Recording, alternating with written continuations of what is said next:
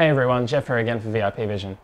Now, I hope this hasn't happened to you, but I suspect it probably has. You're configuring a network video recorder with an IP camera, you've got a long run, okay? So you've got maybe a 60 or 70 meter cable run through a difficult to reach either duct or possibly pulling it through a ceiling or something like that. You spend half the day pulling the cable through and you get to the end of the day and you start to terminate the cable and you terminate it and great, terminate it at one side, terminate it at the recorder side, and you plug it in and you wait some more, and you wait some more, and yet we get nothing. No camera on screen at all. And you start getting that sinking feeling of, oh dear, what if it's the cable? What am I going to do? I don't have time to rerun another one. Well, you might have an out. I might have a get out of jail free card for you there. So the first thing that we need to obviously determine is whether it is the cable at all. Maybe it's a camera problem, maybe it's an IP addressing problem or something like that. So the first thing I'm going to do is remove my camera, so unmount my camera, I'm going to disconnect it, and then I'm going to connect it using a standard patch lead directly to my recorder. So I'm going to plug that into the recorder here, and then we're just going to see if that comes up like that. But in the meantime, I suspect it's probably the cable. So obviously it's a little different to this if we're running it through a roof, if the cable's already run through, but at least you have your camera ends and you have your recorder ends. Now, first thing, very important thing to do in a situation like this, obviously you want to be waiting to see if that camera comes up first before you go do anything too drastic. So we'll just cut across there and we'll just wait for that camera to appear.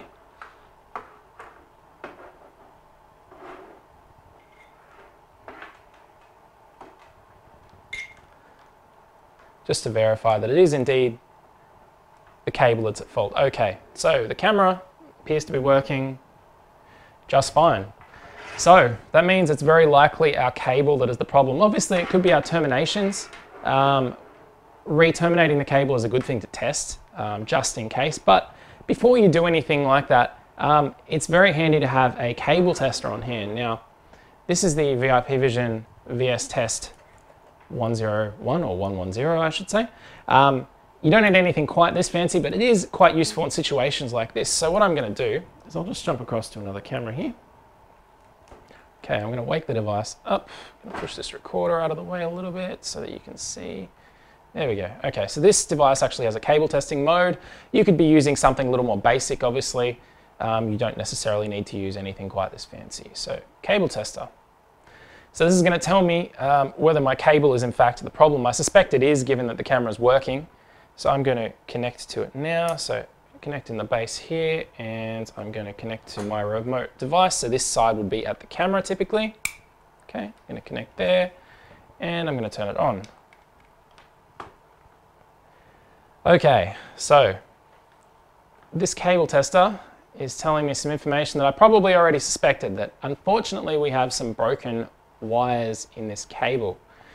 Now, this one's actually quite bad because we're missing a whole pair. We're missing our first pair entirely, and we're missing one of the wires out of our sixth pin down there, which is our third pair. So that's quite a lot of broken wires, but there is a saving grace here in the sense that you can probably see, if I brighten that back up again, you can see that we actually have our blue pair intact and we have our brown pair intact. Okay, so we still have two pairs. Now, why that's good is even though we still have some broken wires in that cable, in fact, PoE, or Power over Ethernet devices from VIP Vision, such as this recorder here and this VIP Vision camera, will work perfectly fine on just two pairs. Okay, they don't actually require the other two pairs. Like, they don't need all four pairs to function. So what that means is, in fact, we can modify our cable, or modify our termination rather than the cable, I should say, to use those pairs that aren't broken in order to fix this problem. Okay, so the first thing I'm going to do is I'm going to disconnect it from the recorder side, which I've done, and disconnect it from the camera side, obviously, which I'd already done. And now I'm going to remove this termination that I've done here, and I'm going to re-terminate this cable. Okay, so this will take some time, obviously, but it should take far less time than re-terminating or re-pulling the entire cable.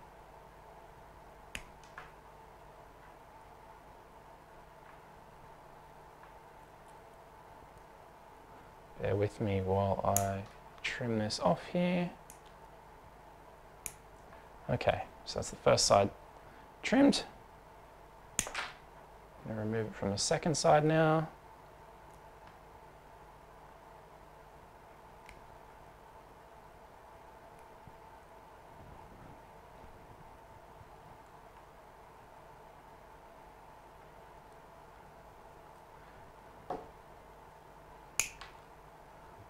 Okay, so now I've exposed these two Cat5 cables here. Now, as we were looking at before, okay, we noticed that we actually had broken pairs, or a broken cable on our first and our third pair here. Okay, so first and third, that's our green, white, green, and our orange, white, orange, both actually have broken pairs. So what we need to do, these are the ones that are typically actually used within the cable for our cameras. We don't actually even use the brown and the blue pair typically. So what we're going to do is we're going to move our orange, white, and orange and our green, white, and green out. We're not going to use those at all, okay, off both sides. And we're going to, in their place, within the termination, we're actually going to use our blue, white, blue, and our brown, white, brown. And just briefly show you here. So this is the pinout of how this actually works, just to give you an idea of what's going on here. So our cameras actually use 10100 mode A, mixed DC and data. So as you can see, our RX positive and our DC positive, RX negative, DC negative are on our green pair, okay? And our transmit positive, DC negative, and transmit negative, DC negative here are on our orange pair, okay? Orange pair if you're doing standard A, and green pair if you're doing standard B. But my point is that everything's on the orange and green wires typically, okay? So as discussed, we just so happen to have these two pairs here that are just fine. So we're going to use our blue pair in place of our green pair, and we're going to use our brown pair in place of our orange pair. So that's what I'm going to do now, okay? I'm going to take those two out, okay, as I mentioned, and I'm actually going to use the blue and the brown. So we'll just do this as quickly as we can. Obviously everything's a little bit more difficult to do when you're on video.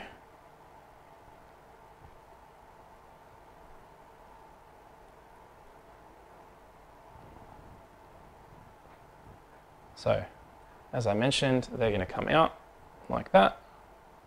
And we're going to get rid of these pairs here entirely, because these ones are actually broken. As we mentioned, these are totally broken. So we're going to get rid of them completely, of both sides. So that we're just left with our two pairs, okay, our blue pair and our brown pair. Okay, so it doesn't really matter which pair we put first. All that really matters is that, as mentioned before, pin 1, pin 2, pin 3, and pin 6 are together, or are wired, and that pin 1 and pin 2 are on the same pair, and that pin 3 and pin 6 are on the same pair. It's critical that you get the pairs lined up, okay? You don't split pairs. You must have one pair in pin 1 and 2 and a separate pair in pin 3 and 6, okay? Never go and take, or never do anything like saying, oh, well, I've only got one broken wire, so I'll take out the white wire and replace it with the, white, green, white, for instance, and replace that with the brown, white. You can't do that. You must take a complete pair. Even if there's only one wire broken within the pair, you must take a complete pair. Okay, so we're going to do that now. So in this case, I'm going to go brown, white, brown, brown, white, brown, and then blue, white, blue. Okay, so these first three, obviously pin 1, 2, and 3, okay? And then this one here is going to be pin 6. Now it's going to be a little bit more difficult to terminate our Cat RJ45 connection, or RJ45 connection, I should say, like this, because it's basically, it's going to have to go like this. I'm not going to do it like this exactly, but it's going to have to go here. So these three will be in the first one, and then this one here, this little blue guy here, is going to actually have to be in pin 6. Okay, so if you count 6 along from this connection here, it's going to have to be in number 6. So let's do that now. I'm going to trim those back a little bit. Now, as always, it's important to get them exactly the same length if we can. Now I'm going to leave quite a bit of tail here. Obviously, normally you would make this a little bit shorter. You want to untwist as little as possible. And then we're going to go in like so. So being very careful to get them in the right spots. Okay. So remember 1, 2, 3, skip 2 and then 1.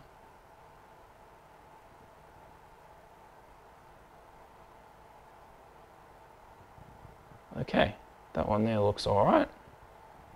So it might be a little bit difficult to see there, but I actually have brown, white, brown, blue, white, gap, gap, blue. Okay, so brown, white, brown, gap, brown, white, brown, blue, white, gap, gap, blue. 1, 2, 3, and 6. Okay, so I'm going to terminate that now. Just crimp it down, make sure that everything is in exactly the right spot before you do it, because otherwise you're going to have to chop this off and start again. Okay.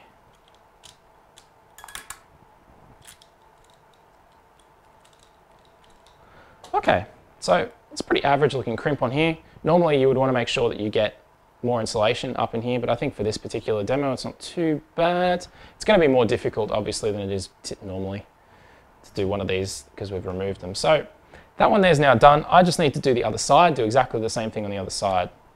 So as mentioned, I did brown, white, brown, blue, white, gap, gap, blue. So brown, white, brown, blue, white, and then gap, gap, blue.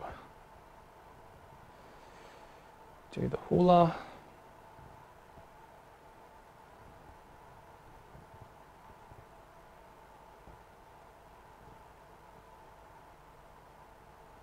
Okay, just trim this back a little bit more. Make it slightly easier. Just to crimp.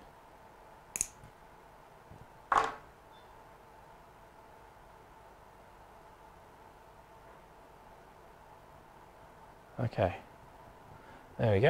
I'm going to trim that back as we did before.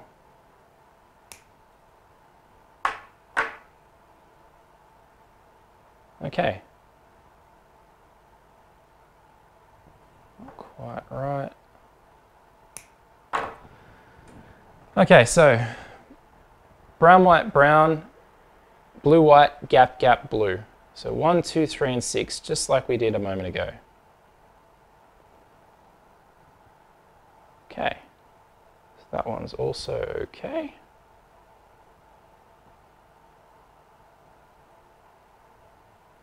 Okay, this one's a little bit better than the one previously. Okay, so brown, white, brown, blue, white, gap, gap, blue, which is good. Okay, so I'm going to crimp that one down.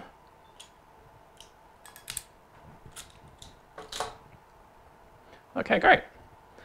So hopefully that's fixed our problem, because we now, as mentioned before, we have a wire in pins, well, a pair in pin 1 and 2, and a pair in pin 3 and 6. Okay, I can't emphasize enough just how important it is to make sure that those pairs do not get split. Okay, anytime that you end up with split pairs, it's not going to work. It will definitely be a problem. If it's not a problem right now, it will definitely be a problem in the long run. Okay, so let's just plug this back into our tester just to verify what we've actually done here.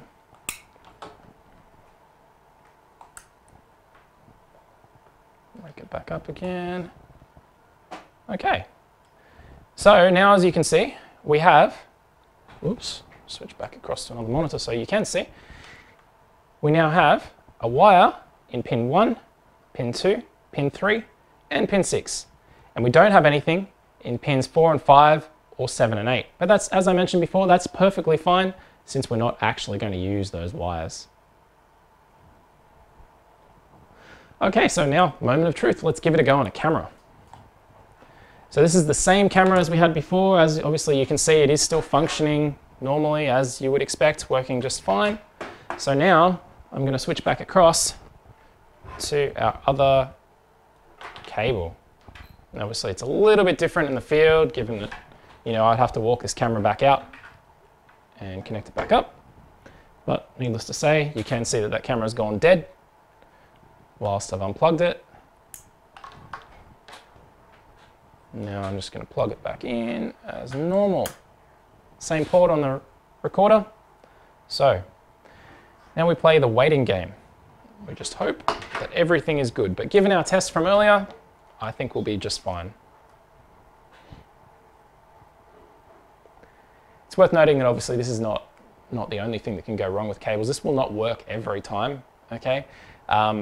If, for instance, you've got a PTZ camera and it's at a long distance, you might struggle. This will work with standard cameras out to 100 meters without too many issues. It will not work with extended PoE, okay? So situations like that, extended PoE actually uses all 4 pairs. So in situations like that, this will not work. It will not work for Gigabit Ethernet, okay? For Gigabit Ethernet, if you need Gigabit Ethernet, this will not work. This will only work for 100 megabit. It will work just fine though for data as well. Like, so if it's just data, you're not actually using power over Ethernet, this technique will work. It will not work with all switches, okay? Because some network switches will only support, as we mentioned before, some network switches will only support PSE mode B, okay? And mode B essentially means that it's only going to supply power on the unused pairs. This will not fix that problem. However, there are some slightly different ways of getting around that if you have to, but in saying that, this will work just fine for VIP Vision cameras on VIP Vision recorders without issue. So, did it work? Let's have a look.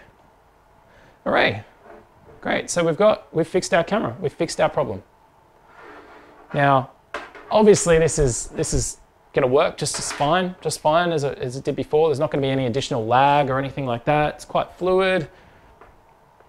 If I flip back, you'll see this is over about 30 meters of cable. This should work just fine, as I mentioned, out to about 100 meters. Don't attempt it with extended PoE, don't attempt it with Gigabit.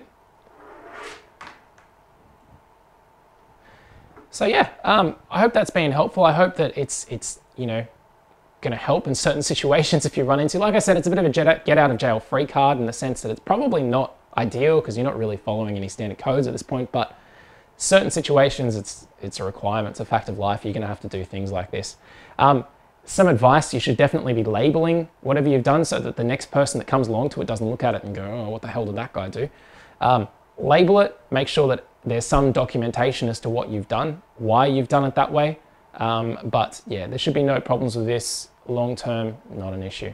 Anyway, thanks for watching. If you've got any questions, comments, please leave them below. Anything you'd like to see, certainly let us know and we'll endeavor to get some videos done for you for that. Thanks for watching.